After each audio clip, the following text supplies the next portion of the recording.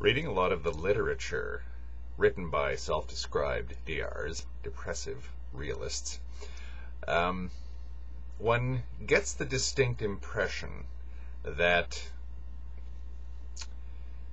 they overcome a lot of the objections of people who don't necessarily subscribe to depressive realism by saying, look, it's all very well for you not to be depressed about reality, because from this reality you've done quite well, haven't you? You just choose not to see how everybody else is suffering as a result of it, which is essentially nothing more than a personal attack.